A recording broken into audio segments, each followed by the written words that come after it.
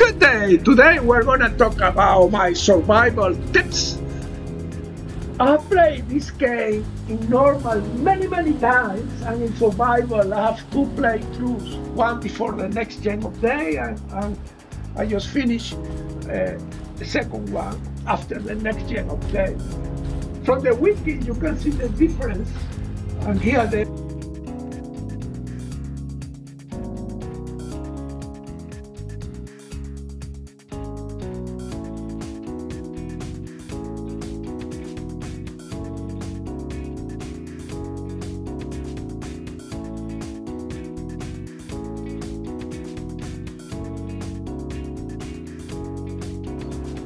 there are all the main differences, and I'm gonna give you some tips. But before I get into the tips, I will tell you some creation club that it really makes this easier to get through. So the first creation club that I use also in normal mode is a modular backpack. It will increase your carrying weight and give you some protection, even radiation protection if you model. The second one, which I also use in normal mode, is the Sentinel Companion. Sentinel Companion, it behaves exactly the same as a normal. If he gets taken down, he will get back after that particular battle in that location finishes. So you don't need to heal it, you don't need to worry about him, and he's a total accent. So Sentinel Companion is even more important in survival than in normal. And the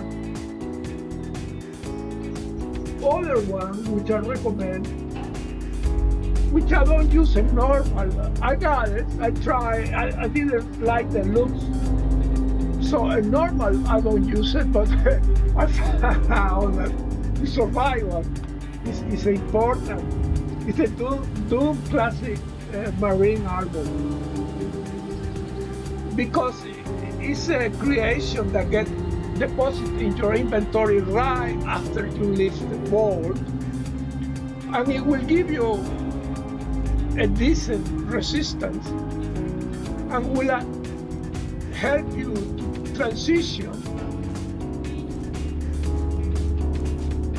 between the normal mode and the survival mode. In the survival mode, you have to be more stealthy, and you get amazed how easy you can be taken down. I was surprised at the beginning how easy. I tried to do it without this armor. I was not progressing much, I was dying. But with this armor, it helped me to get through to the initial.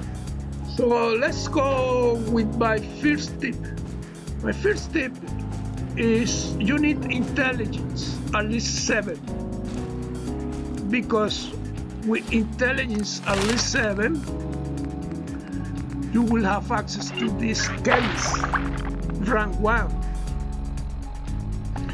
You can have intelligence, you can start with intelligence 6 when you design your character, and when you pick the special book, you take it to 7. And then you can make antibiotics, which are very important to have. You can buy them, but they are expensive, and they are not always, you see, I'm getting fatigue, and they are not always available. So this, you need a rank 1 on the chemist, which is a level 7 of intelligence. And the same with this refreshing beverage. This, you can buy it, and you can loot it, and you can make them. But this one, you only can make them. And this is like like a magic beverage. It takes the rats off, it heals you, it give you water. It's very important.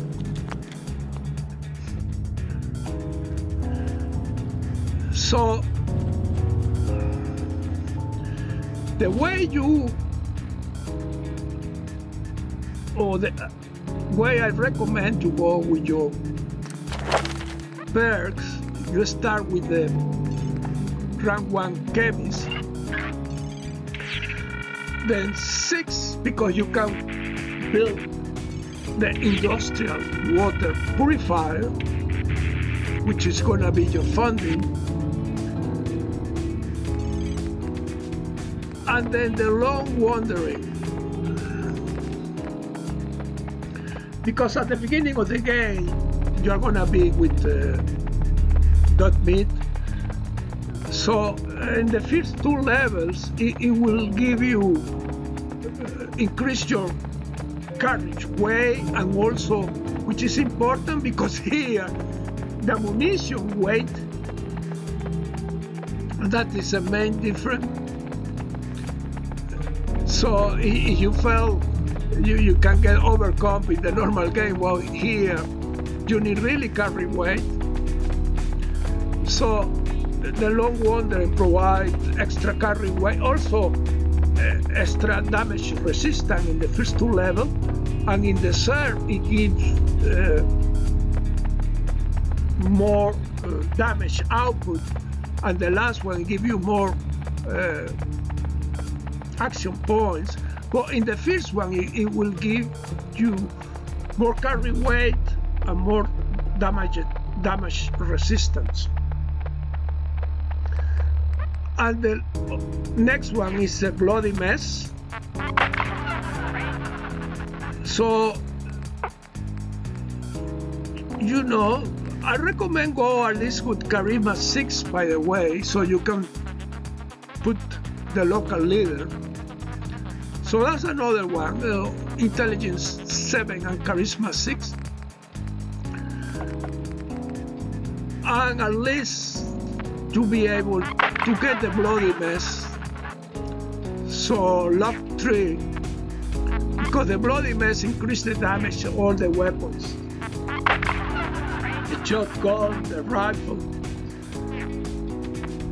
And the next one you need to punch is the rifleman.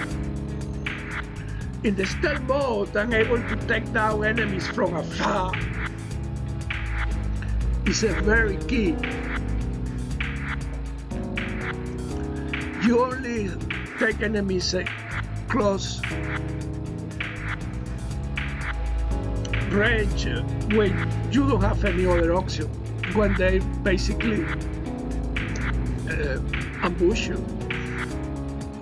And for that you will need a shotgun, but the rifle, you increase the damage of the rifle.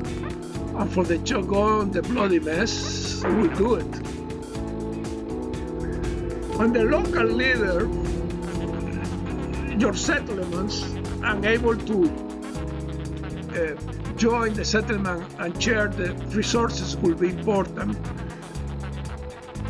But more important is able to build a medic in your settlement. That will be your first station, and you will need a rank 1 of the local leader and rank 1 of the medic to put a doctor in your settlement. So those are the main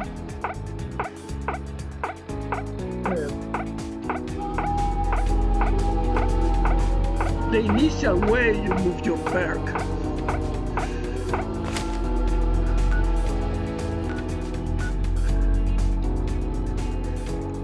As I mentioned, you need to play stealth. Will be the next one. I already mentioned it.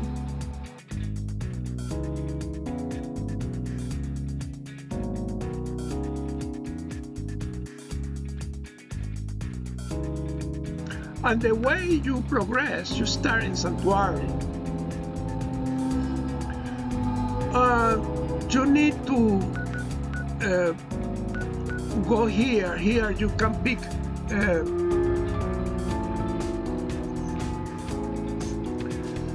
a fat man and some fusion cores, and from there you can pick. There is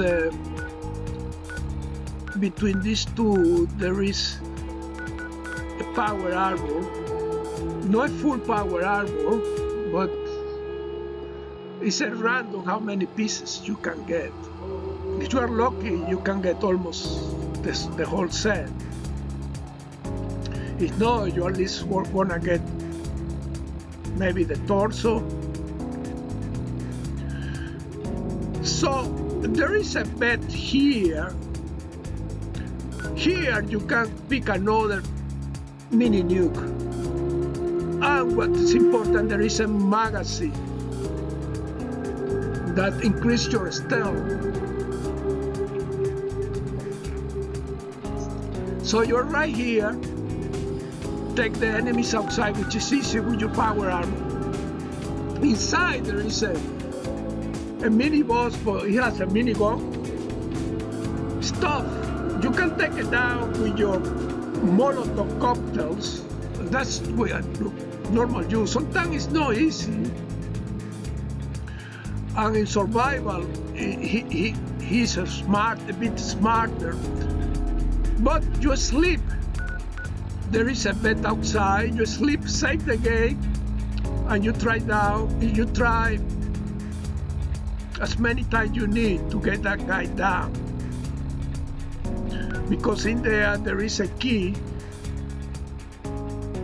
you need to find where you can open a room and get another mini nuke and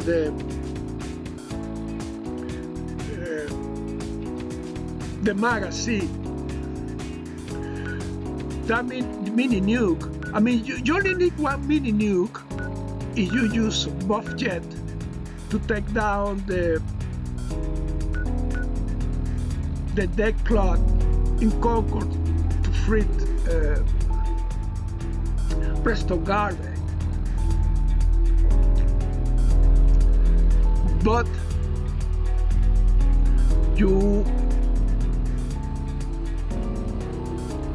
if you don't take Buff Jet or Psycho Jet as a drug,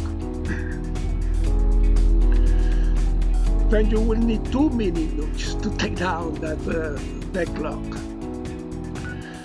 Anyways, in Abernathy you can get more food, tatos to put in Sanctuary.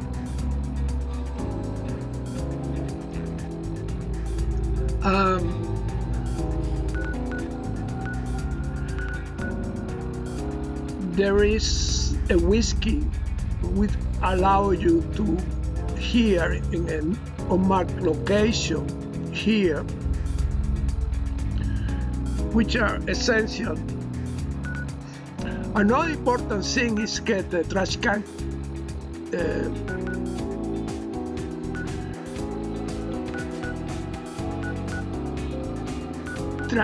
Carla. The way she normally is here in this road that got to the Drumlin Diner. If you go down and meet her and talk to her, then she will appear in Sanctuary, and then you can buy stuff there. So the idea at the beginning is try to have money, so you need to increase your charisma with these gray mentals. I use another Creation Club t-shirt, which is auction, which if you get this Creation Club, then these t-shirts, they are loot all over the places, and that increases your charisma if you wear by 2. There is a room here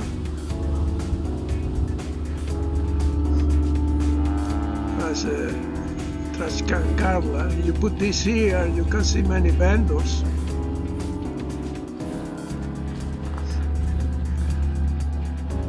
There you need to do a quest in the Bunker Hill to get that access to that. You know that if you are playing the normal.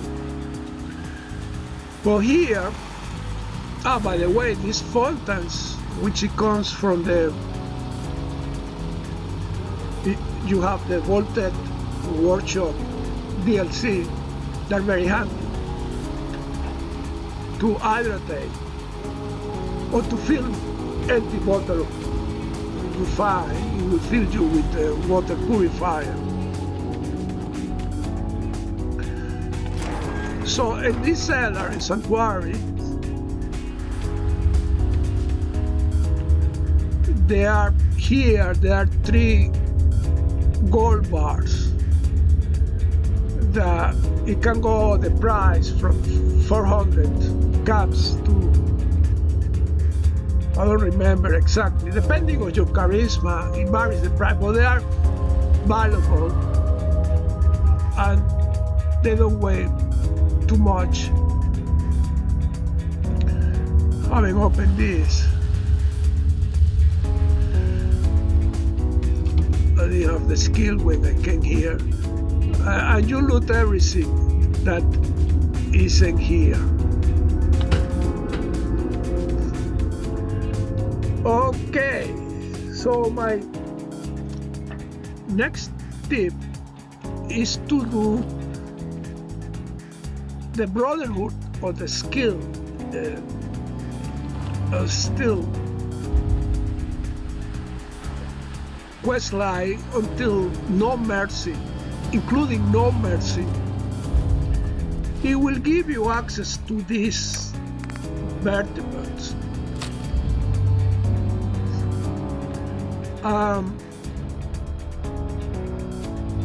That will help you to do fast travel in the main map, not in the DLCs, unfortunately.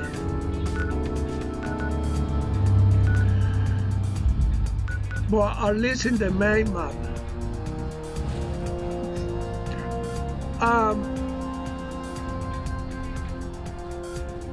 They're leaving.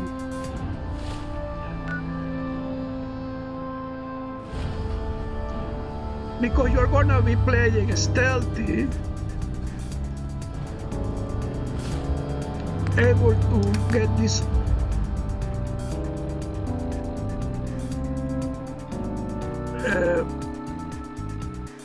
ballistic whip from the railroad. It will be helpful. Even the hat, you can give a resistance with a ballistic whip. In this case, it's maximum.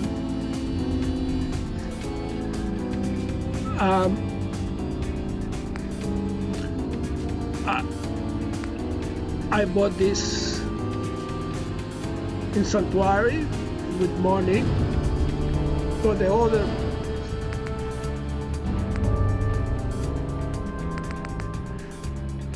I got it, all the rest I got it except this one. This and the chest I bought it, but the rest I got it from drops, fighting enemies.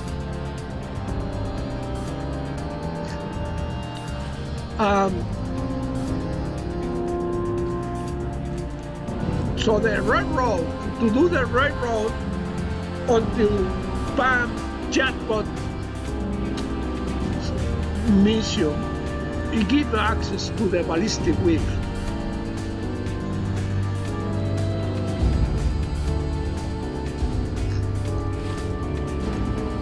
So those basically are my tips.